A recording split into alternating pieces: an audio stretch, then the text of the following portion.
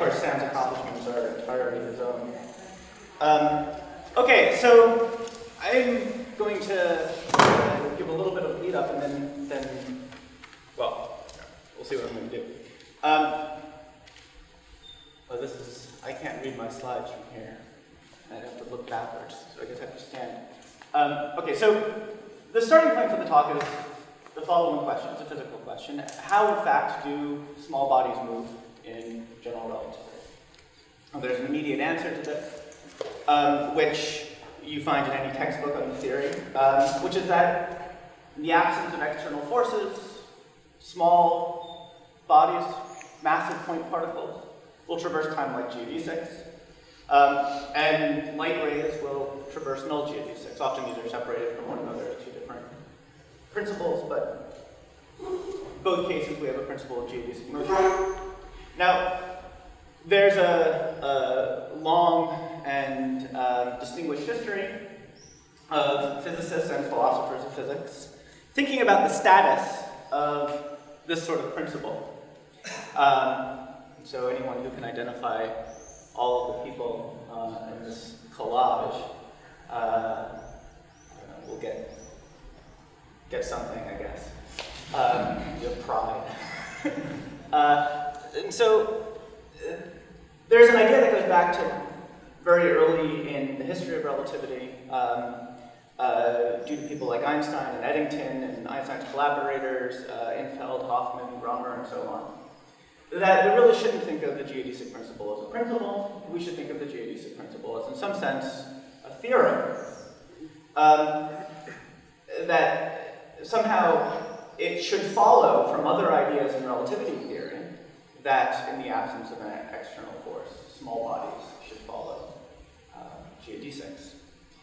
Now, there are difficulties with that, however, and this is why, now 100 years later, people are still writing papers on the problem of motion in general relativity. Because, among other things, the geodesic principle, as I just stated it, is a principle about point particles, whereas the things that we generally encounter in relativity theory are smooth fields satisfying some differential equations. And so there's some work that goes into making precise what we even mean by the motion of a small body in the context of a field theory. All of the words here become difficult. Motion is a difficult concept to make precise in a context where you incur space-time where you don't have, say, a center of mass world line. Particle is a notion that's difficult to make sense of, and so on. Geodesic is pretty clear. That's okay, so what I'm going to do is three things. One, I'm going to discuss two approaches that are in the literature on how to establish the geodesic principle as a theorem, and I'm going to complain about both of them. I'm going to say some things that are nice about both of them, but I'm ultimately going to say that there are issues with both of them. And then I'm going to present some new work that gives, I think, a better way of thinking about these results. And so that's going to be mostly, the first part will be a little bit of philosophy, the second part will be mostly mathematical physics, and then the third part will be some more philosophy, what all this means. And so I should acknowledge a collaborator here. So Bob Garrosh and I are writing a paper on this, and it's essentially done what I'm presenting in the first two sections. This is a very dashing picture of Bob up there. You can see it. I actually cut Sam Fletcher out of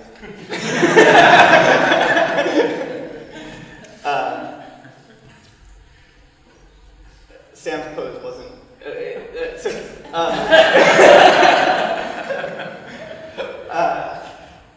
So the first two parts of the talk are based on joint work with Bob, and the third part is not, and I would not besmirch his reputation by suggesting that he endorses any of what I say in the third part. The first two parts I think he does.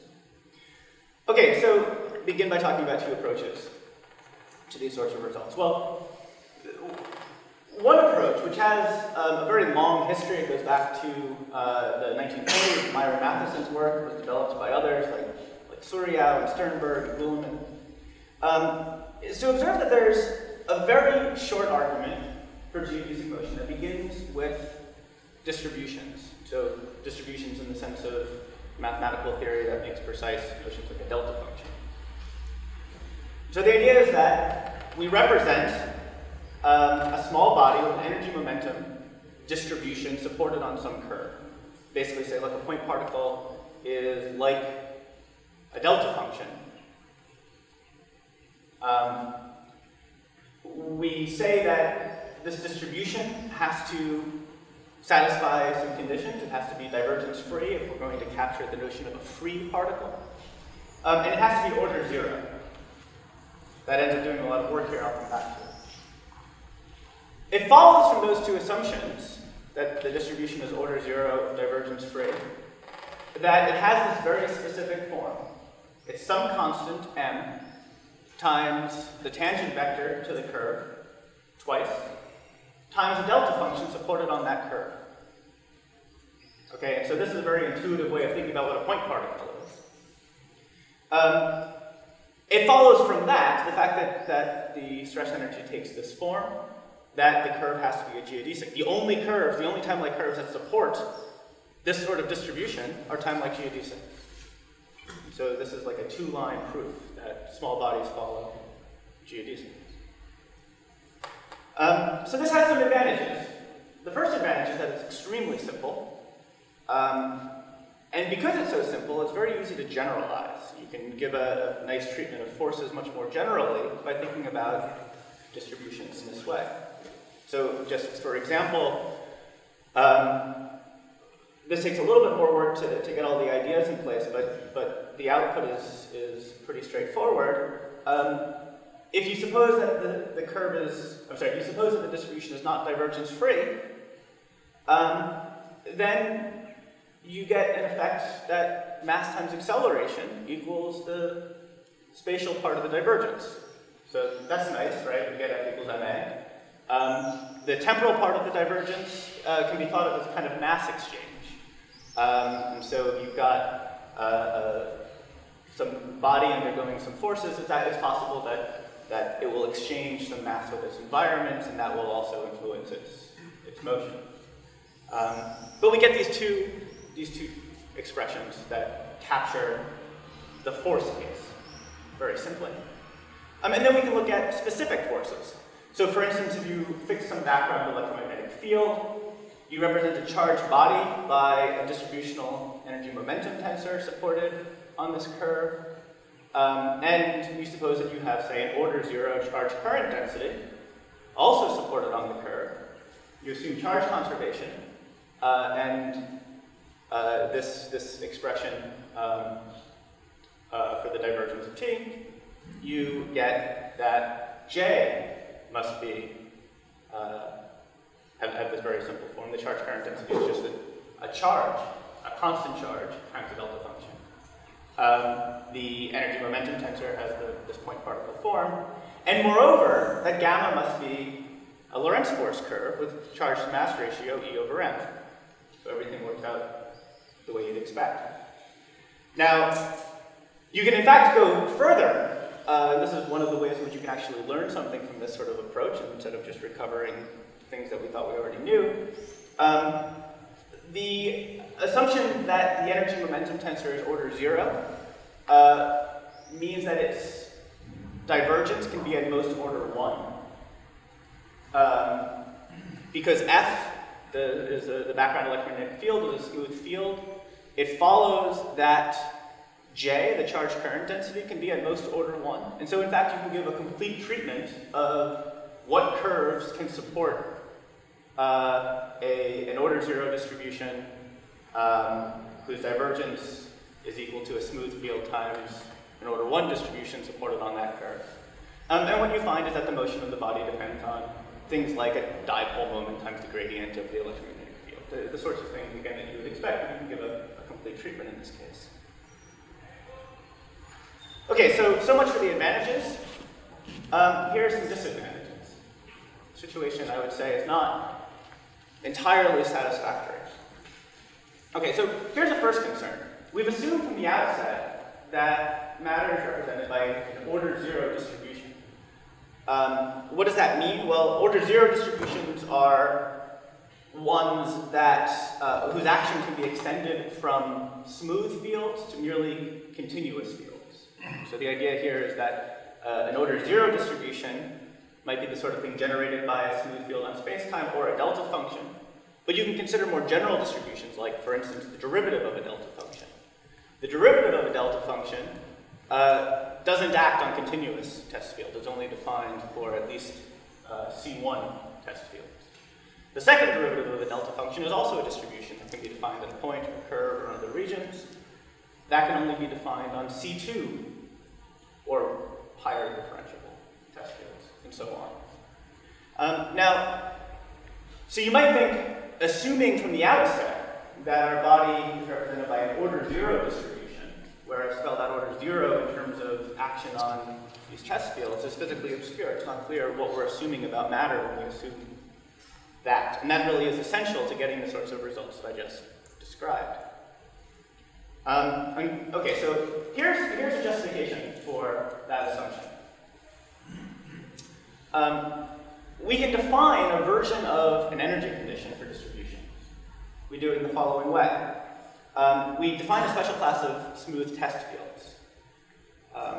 The idea is that one way of thinking about the dominant energy condition is that it defines a cone of tensors at a point. It's the tensors whose action on another particular class of tensors, the dual cone, yields a positive number. What are the elements of the dual cone? Well, they're tensors that can be written as a sum of exterior products of causal tensors, causal vectors, right? So dominant energy condition says, TAB contracted with C eta, where C and eta are both co-oriented causal vectors, is a positive number. So that's telling me that all of the tensors that can be written as a sum over exterior products, or as a convex sum over exterior products of causal vector, co-oriented causal vectors, are going to also yield a positive number when I act on them with T. And so let's just generalize that notion to distributions and say, well, let's consider now the class of smooth test functions, which at every point can be written in this particular way. And then I'll say that a distribution satisfies the dominant energy condition. If it's the case that the action of that distribution on any of these test functions, the test functions that satisfy this dual energy condition. Oh, new updates, that's great.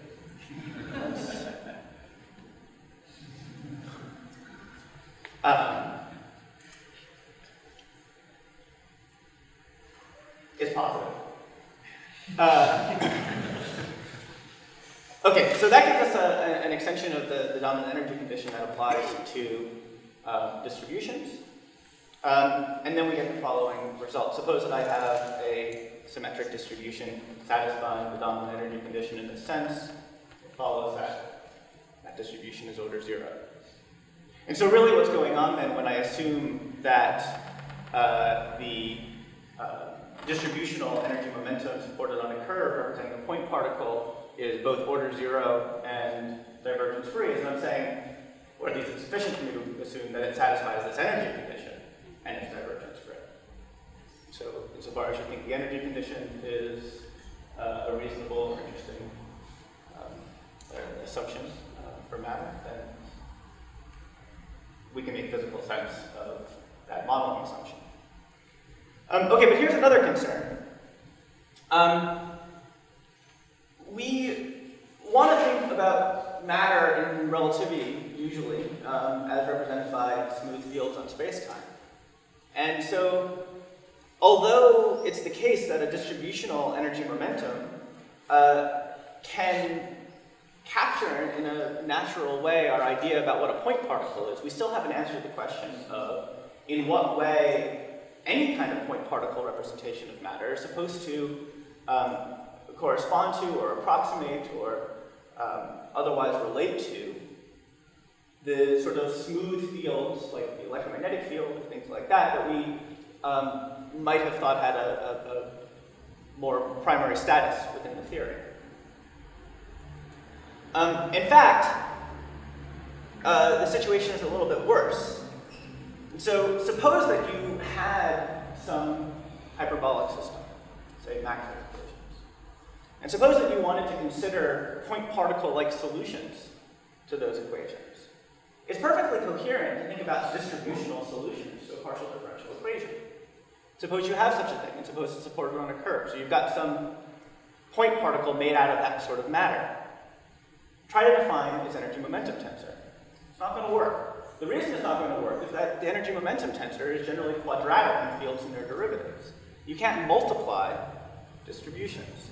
You can't multiply distributions because the result is ambiguous, generally used. There's no action on test fields defined by the product distribution. And so even if you had distributional solutions to your field equations, you wouldn't end up thereby with a distributional energy momentum tensor. Of course, if you have a smooth field as a solution to your differential equations, you're also not going to end up with a distributional energy momentum tensor supported on a curve. And so what kind of matter could possibly be associated with this sort of distributional energy momentum tensor? Okay, so that's the first concern. Here's the second concern. There are well-known difficulties associated with using distributional energy momentum tensors as sources in Einstein's equation. So in particular, there's this paper from the 1980s by Garrosh and Jenny Troshin that showed that there are no metrics at all satisfying certain very weak natural-looking conditions which are compatible with distributional sources supported on a curve or on a two-dimensional surface. And so this has practical consequences because one of the things that you might like to do in your account of geodesic motion is try to give a treatment of how back reaction. So, for instance, you've got this particle, it's moving near some other bodies, perhaps it's emitting some gravitational radiation. You might think that that's going to influence its motion, perhaps that'll influence its motion even in the limit. You might try to derive something analogous to, say, the Abraham-Lorentz force law for small particles interacting gravitationally. It's looking pretty hopeless to do that sort of thing with a purely distributional approach, simply because we have no way of thinking about distributional sources in the context of Einstein's equation. Okay, and so the short story is that it's not really clear, even after we've said this thing about the relationship between the energy condition and being order 0, in what sense a distributional energy momentum tensor can represent realistic matter. Okay, here's another approach that I'm going to call the curve-first approach. This was developed by Garrosh, by Pengsu Yang, Jürgen Ehlers, Wald, and Gralla more recently, where you begin with a curve in some space-time, and then you consider smooth fields, smooth energy momentum fields, so smooth symmetric tensors that are supported in small neighborhoods of that curve. You can then get the following theorem. Suppose that gamma is a smooth time-like curve in space-time G. Suppose that in any neighborhood of that curve, no matter how small, I can find some smooth, symmetric, divergence-free, non-vanishing tensor field, satisfying the dominant energy condition, whose support lies entirely within that neighborhood. It follows that gamma is a geodesic. Now, the interpretation of this is supposed to be that the only curves along which arbitrarily small bodies can propagate are time-like geodesics. So I get this result without supposing that there's anything actually supported on the curve or that there's anything restricted to the curve. I'm only considering smooth fields here. Now, this approach is also simple, perhaps not as simple. The paper in which the theorem is first presented is 2 pages long, but that's quite a bit longer than the 2 lines it took to get the distributional result. Now, it solves at least one of the problems associated with the distributional approach, which is that I'm only considering smooth energy momentum tensors, and so it's clearer what the relationship between these sorts of fields and more realistic matter or other sorts of matter that we encounter in relativity is supposed to be. And perhaps most importantly, smooth energy momentum fields can of course be sources in Einstein's equation. And so I can adapt this sort of result to consider back reaction. And in fact, I can show that in an appropriate limit, even if I consider back reaction, I still get geodesic motion. So one way of thinking about this is that to 0th order, I always get geodesic motion. So this is a result from 2004 due to Jürgen Ehlers and Bob Garrosh that accomplishes that. So the idea is that I once again start with a curve, and I consider once again small neighborhoods of that curve. And I suppose that within those small neighborhoods, I can always find a metric whose Einstein tensor is non-vanishing just within that neighborhood. And so I think of that as an exact solution corresponding to a small body, and the sense in which, so the topological notion here, the idea that I have a C1 neighborhood of my background metric is capturing the idea that these are small bodies that can be made arbitrarily small in mass such that their contribution to the background geometry is made small in the limit, even though at every step of the limit, the implied limit here, I'm fully accounting for the contribution of the matter to the geometry. Okay, but again, there are problems. So here's the first thing. I just told this very nice story about how to think about forces, including, for instance, the Lorentz force, using distributions. Can I do anything like that with the curve-first approach? Well, it's not so clear. The reason it's not so clear is that it turned out that when I'm actually working in the limit, right, when I'm actually working with the distributional energy momentum tensor,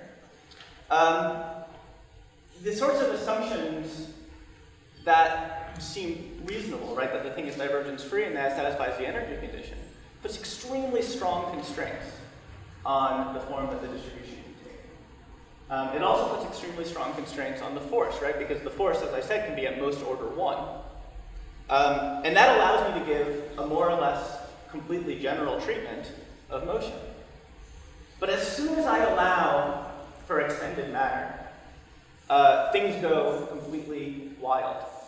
I can have all sorts of rotational degrees of freedom, I can have mass multipoles.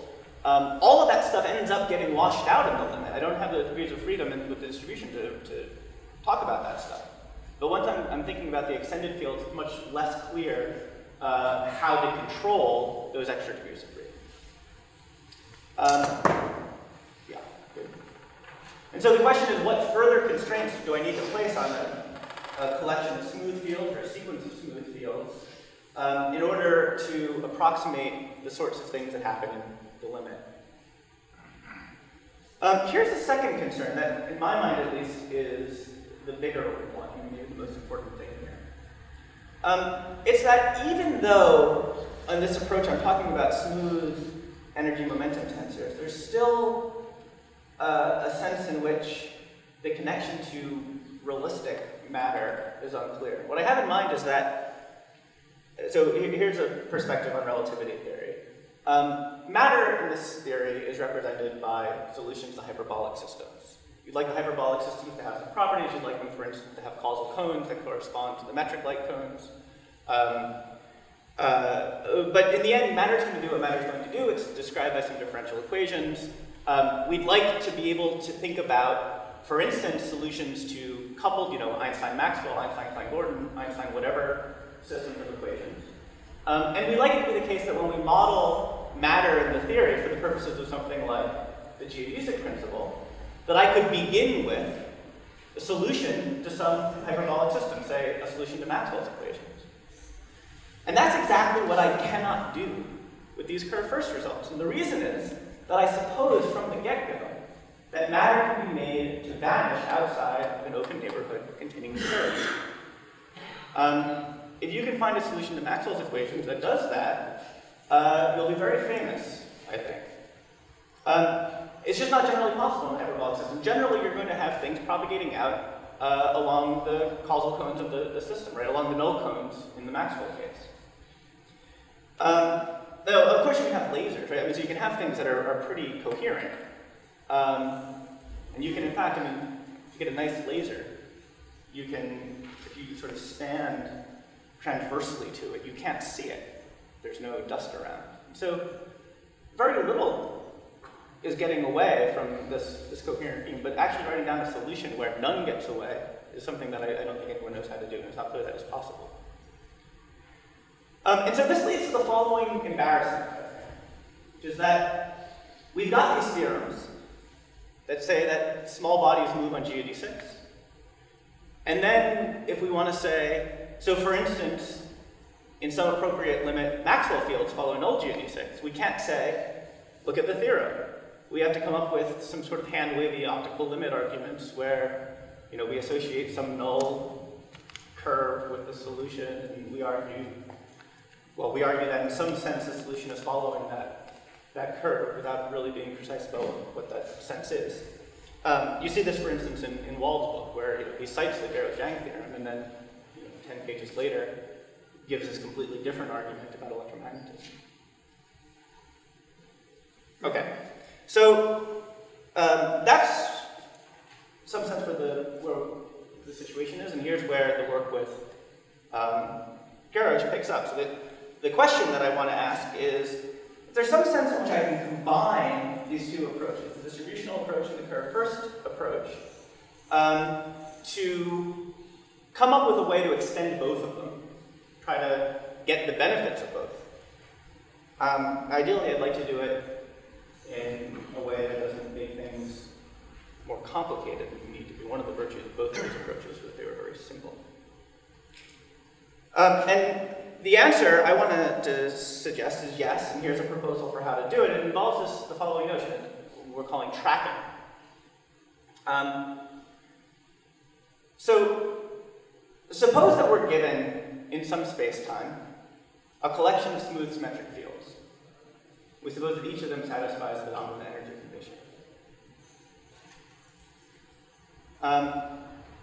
Each of these fields, as a smooth field, determines the distribution, right? So it determines an action on smooth test fields. So always an order 0 distribution. Every smooth tensor field gives rise to an order 0 distribution. And its action is defined in this way. Take your test field, which is secretly a density, contract it with TAB, and integrate over the manifold. Your test fields all have compact support, so this integral is always well-defined. This gives me a well-defined distributional action. Now, let's say that this collection of smooth fields tracks a time-like curve. If for every smooth test field XAB, which satisfies the dual energy condition in some neighborhood of gamma, have I defined gamma? Give me a curve. Oh yeah, well it tracks the time-like curve gamma. If for every smooth test field X satisfying the dual energy condition in a neighborhood of gamma, there's some field in my collection whose action on that test field is strictly positive. So here's a picture of what this is supposed to be capturing. I've got my curve. Now the idea is that since all of the fields TAB in this collection satisfy the dominant energy condition, their action on any test field that satisfies the dual energy condition will always be positive. And so I can think of any test field satisfying the dual energy condition as giving me some way, not a canonical way, but some way of measuring how much matter is present in a region. Right? So just give me your favorite test field satisfying the dual energy condition, act on it with T, I'll get some number. Give me another T, act on the same test field, I'll get another number. If that number is bigger, then there's some sense in which, by the standard set by this particular test field, there's more matter second energy momentum tensor. Okay. Of course, if I take minus a test field that satisfies the dual energy condition, that's going to give me a negative number. And so suppose that I have near my curve two test fields, one of which is supported in this blue box, and one of which is supported further out. And I have both of them satisfy the dual energy condition. I can think of for any particular energy momentum tensor, its action on Z, the one in the blue box, as telling me how much matter is near the curve, and its action on Y as telling me how much matter is a bit further away from the curve. Now take the difference of Z and Y. That tells me how much more matter is near the curve than away from the curve. But of course, Z minus Y is going to be precisely the sort of test field that satisfies the dual energy condition in a neighborhood of gamma, but perhaps not everywhere. So now what tracking is doing is saying, suppose, given any way you like, of saying how much matter is nearby versus how much matter is far away. For any region near the curve you like and any region far away from the curve that you like. If I can find a T in my collection that, according to that standard, says there's more matter near the curve than away from the curve, that collection tracks the curve. So in other words, what this notion is doing is capturing a sense in which, within my collection C, there are fields that are have their matter concentrated as close to gamma as I like.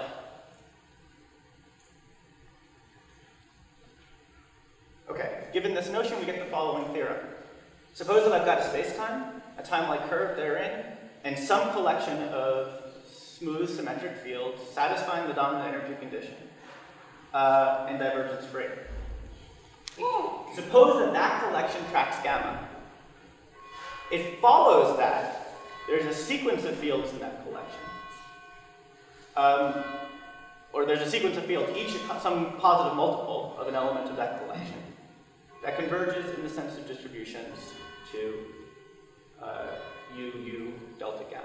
This point particle, this distribution representing a point particle that I've already described. It follows from the two-line argument concerning distributions that the curve must be a geodesic. So what's going on here? Well, so here to provide this, the very small modification, the same result holds for null curves. And moreover, if I like, I can drop the requirement that gamma is time-like or null, because in fact, the only curves that a collection of fields satisfying the dominant energy conditioner can track are time-like or null curves. Okay, so what this result is telling us is that if you give me any family of bodies at all, and you make precise the sense in which that collection of bodies can be concentrated near a curve, the sense in which that collection of bodies can be made to collapse down onto the curve, it follows that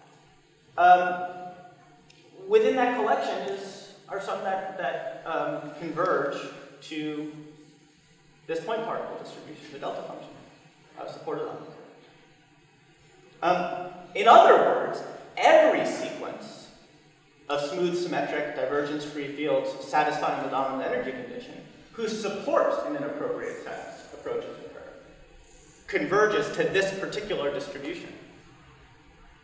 So I want to claim that this gives a very nice sense in which I can think of that distribution as capturing something, representing something about realistic matter. In particular, it is the essentially unique accumulation point for energy momentum tensors of small bodies, of any sort at all, as long as these things are, their support is approaching the curve. This distribution approximates their motion.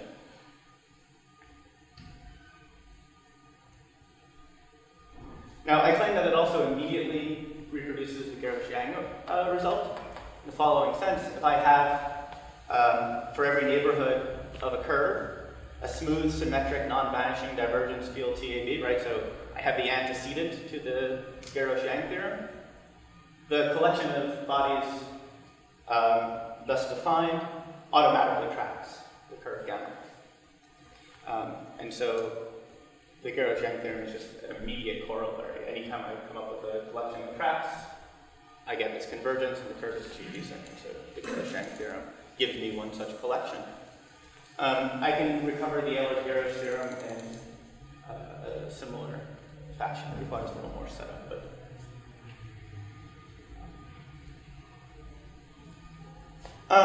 okay, so I think that this does two things for us. The first thing it does is it clarifies the physical content of the distributional approach. The second thing that it does is it gives us a connection between the distributional approach and the curve-first approach in a way that then lets us extend the curve-first approach in two important ways.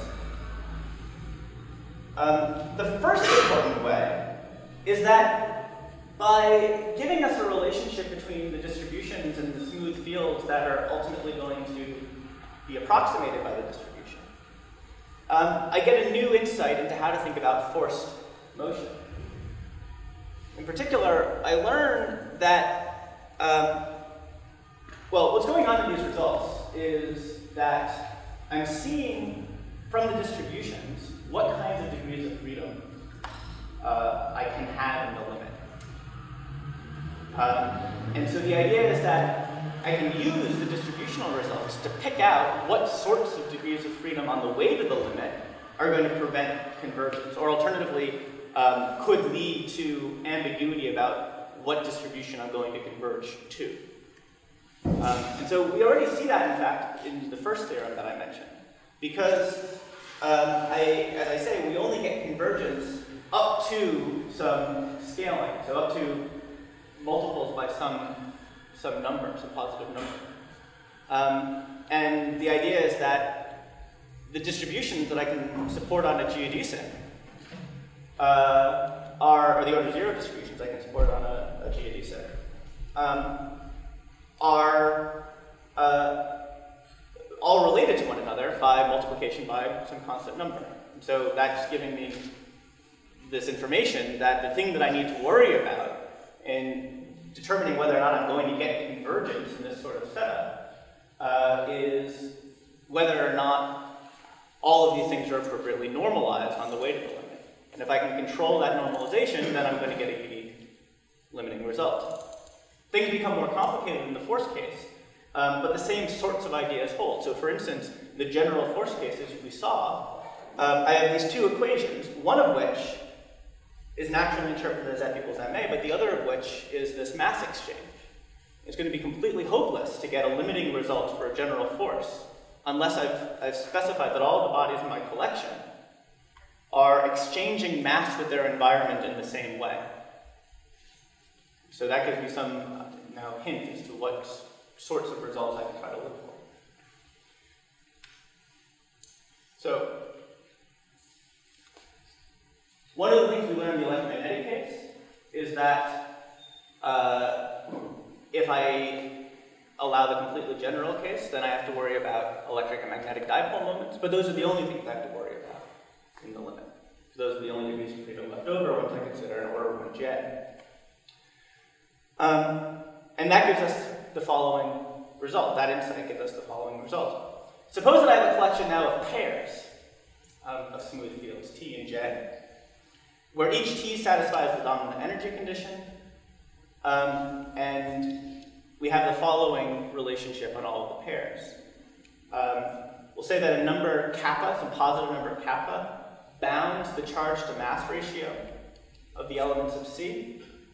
If for any unit time-like vector I can come up with, and any pair, this result holds. And in fact, the charge density as determined by an observer with floor velocity given by T is less than or equal to the mass energy density, or kappa times the mass energy density, determined by that same observer. Now, different observers are going to generally have different results for the energy momentum density and for the charge density. But it can be the case that for all observers, they all agree that the charge to mass ratio is less than some number. So this is a condition that's satisfied, for instance, by any matter constructed out of electrons and protons and so on. I've got two kinds of matter fields, and each of them has bounded charge to mass ratio, and I somehow make them interact with one another, their sum will always have bounded charge to mass ratio. So this is the sort of thing that seems to be satisfied by realistic charge matter. And it turns out that that condition, the idea that all of the bodies in our collection have bounded charge to mass ratio with the same bound, is exactly what we need to eliminate dipole contributions in the limit. Okay, and so here's a sort of Garrosh-Yang-Ehlers type of theorem for the Lorentz force law. Suppose that I've got a space-time, I fix some background antisymmetric tensor field F on the manifold, and I take some time-like curve gamma. Suppose I have a collection of pairs. I suppose that the T's satisfy the dominant energy condition. The J's are all divergence-free, and each pair together satisfies the extended matter version of the Lorentz force law. Suppose that this collection has charge to mass ratio bounded by some number kappa, and suppose that it tracks gamma.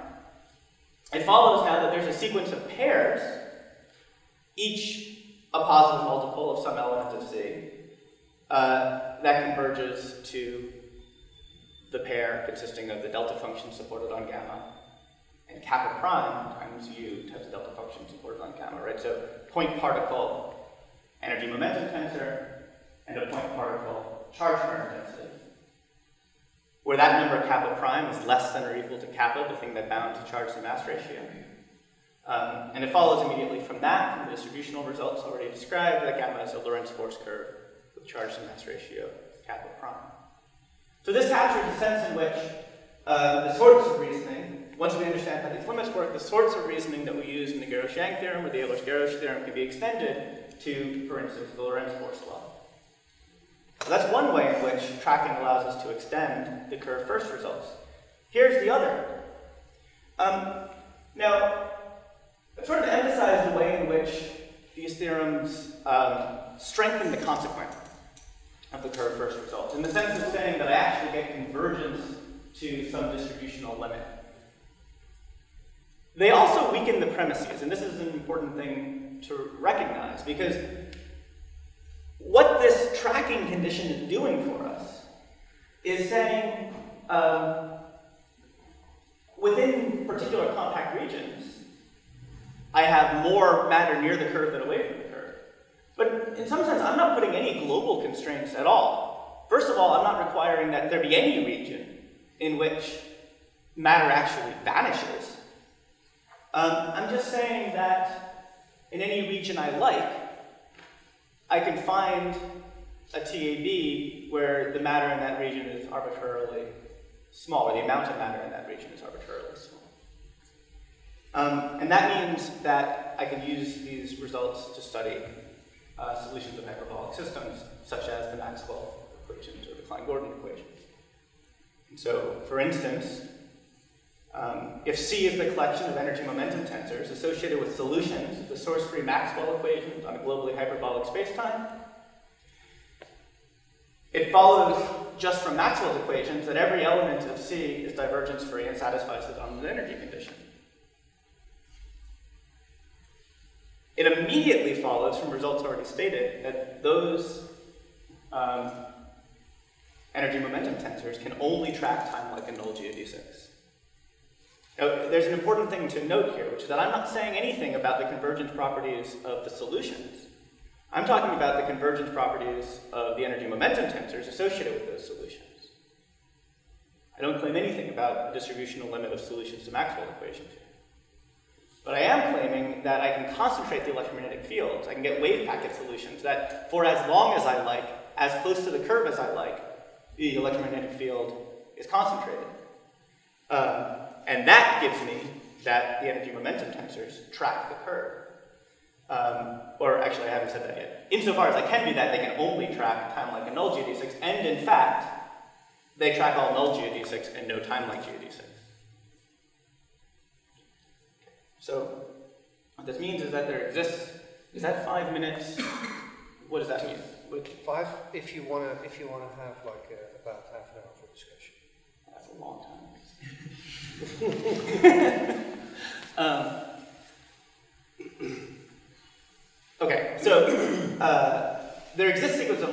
fields whose energy momentum tensors converge in this way on null geodesics. I want to claim that this captures precisely the sense in which light rays follow null geodesics. As a consequence of this general result of geodesic motion. Here's another similar kind of result. If you give me the collection of energy momentum tensors associated with solutions of the mass m for fixed m Klein-Gordon equation, once again, it's automatic that those energy momentum tensors are divergence-free and satisfy the dominant energy condition. I claim that they track all null geodesics and no time-like geodesics for fixed m. All right, now you're thinking, hold on a second, I want small bodies to follow time-like geodesics, not null geodesics. Okay, what's going on here is that if I've got a solution to the massive Klein-Gordon equation, basically in order to make that solution get closer to a curve, I have to speed it up. And what that means is that in the limit as the wave packets become arbitrarily close to the curve, the velocity diverges, or not diverges, approaches c. But the reason that that's happening is because I fixed the mass, and as these things are getting, the support of these things are getting smaller, they're, when I integrate the fields over that region to get a sort of total inertial mass, that's actually going to 0, because m is a constant. So what I really need to do now is consider a slightly different situation where I have the collection of solutions, the Klein-Gordon equation, for all m. And if I do that, I claim that that collection tracks all time-like and all null geodesics, but only time-like and null geodesics. Similar results hold for the charged Klein-Gordon equation, where I consider all m and all e, but fix the charge to mass ratio. Okay, so in the negative time left to me, let me say what all of this means. Okay, so as Eleanor just argued, as I think other people have also felt, there's an important sense in which inertial structure, encapsulated, for instance, by the geodesic principle, provides a link between physics and geometry, right? So between motion and physical geometry of space-time. In particular, it identifies a certain geometrically privileged class of curves with a certain dynamically privileged class of curves, right? The geodesics of space-time with the inertial trajectories of matter. And moreover, there's this famous result due to Weil that one can, in a sense, go in the other direction. That if you give me all of, and Eleanor mentioned this as well, if you give me all of the time-like and null geodesics on a space-time, there's a unique metric up to an overall constant such that those can be the time-like and null geodesics of that metric. So there's really a lot of information encapsulated in the collection of curves that we identify as inertial trajectories in relativity theory.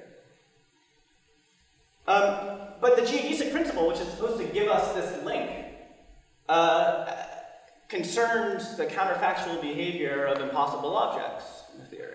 So you might think that that's something sort of unsatisfying about that. I claim that tracking allows us to state what we mean more nicely in a way that avoids some of the conceptual issues, I think, associated with point particles in the theory. It allows us to, in fact, state a kind of version of the geodesic principle, an assertion about inertial motion, that allows us to refer to matter field equations. So here's the alternative statement. Let's suppose that, let's replace the geodesic principle, or understand the geodesic principle in the following terms. The energy momentum tensors associated with solutions to source-free matter field equations track only time-like and null geodesics. So that captures a sense in which this class of curves is picked out dynamically without ever saying anything about point particles. It's just something about the limiting behavior of solutions to field equations. Now, in fact, based on what I've already said, that version of the theorem, or the principle, is almost a theorem just as stated. I don't have to do any massaging to figure out what I meant by point particles or motion or so on.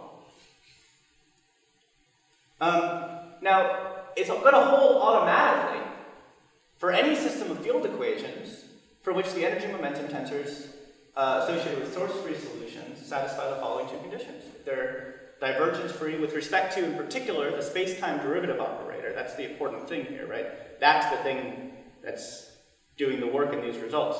It's the geodesics of the derivative operator with respect to which TAB is divergence-free that these things are going to end up tracking. And two, satisfy the dominant energy condition. Okay, so let's just very briefly discuss those two conditions and when we would expect them to hold. Conservation, I claim, is going to hold quite generally. Right? So if you just give me some species of matter in space-time, we suppose that its dynamics, its field equations, can be derived from Hamilton's principle, right? So, these are the Euler-Lagrange equations of that I get by extremizing some action, where that action can be understood. This is what I mean by non-interacting now. The action depends just on the field, its covariant derivatives, and the metric g. It follows that any solution to those Euler-Lagrange equations on the space-time mg is going to have the property that this field, this smooth symmetric field TAB, which I define in a particular way by varying this Lagrangian with respect to the metric, is divergence-free with respect to the derivative operator compatible with the unique metric appearing in that Lagrangian. And so what's going on here is that matter whose field equations can be derived in this way is such that it has an energy momentum tensor that is always conserved relative to the derivative operator compatible with the metric appearing in its own dynamics. And so what we see is that it's the metric that, in effect, determines the notions of length and duration and angle and so on, the geometry, in effect, that's salient to the evolution of this body, that also determines the notion of conservation that we're going to get. And so if I start with matter that satisfies field equations in which that's the background geometry that the matter sees, it's going to follow that its energy momentum tensor is conserved relative to that derivative operator. And then, modulo the energy condition, the solutions are going to track only the time-like and null geodesics of that derivative operator. Okay, but now let's talk about the energy condition very, very briefly. I only have one slide on this. The last slide says minus 5 minutes now. Okay. The dominant energy condition is playing two roles here. It's enforcing causality. Remember I said that energy momentum tensors satisfying the dominant energy condition can only track time-like and null geodesics. So in effect, the dominant energy condition prohibits solutions to differential equations from tracking space-like curves. And in that sense is enforcing a kind of causality condition. It also enforces positivity, and this is really essential to this whole setup, right? Because the idea behind tracking is that I've got some class of tensor fields, of test fields, that by virtue of always giving a positive result on the energy momentum tensors I'm interested in, allow me to compare the amount of stuff present in different regions in an unambiguous way. And so the energy condition, by enforcing that positivity constraint, is what's allowing me to set up the limit in this particular way in the first place. Now, there are lots of ways of enforcing positivity. For instance, the weak energy condition would allow me to enforce positivity in a very similar way. Perhaps, I'm not sure about this, perhaps the null energy condition would also do. The strong energy condition certainly would. And so in that sense, the dominant energy condition isn't playing a particular role here, just some energy condition or other is necessary. Causality, though, requires specifically the dominant energy condition. Weaker energy conditions don't seem to do it for that. Okay, so the dominant energy condition holds automatically in the example I discussed. It holds automatically for many fields that we care about, not just, so all Yang-Mills fields, for instance, it holds automatically for, in addition to Maxwell fields and positive mass Klein-Gordon fields. But it doesn't hold for everything. And so it doesn't hold for the Dirac equation, for instance. In fact, the weak energy condition doesn't hold for solutions to the Dirac equation. And so here's an interesting question. If you think electrons follow the Lorentz force, or satisfy the Lorentz force, why? I mean, why do they do that? I mean, you can't think of them, I guess, as represented by classical Dirac fields. In any case, I think that there are interesting questions there. But there are real issues about whether there are some fields for which this sort of argument doesn't work. But there's a more general question. Can we say something about the class of matter field equations for which the associated energy momentum tensor automatically satisfies the energy condition?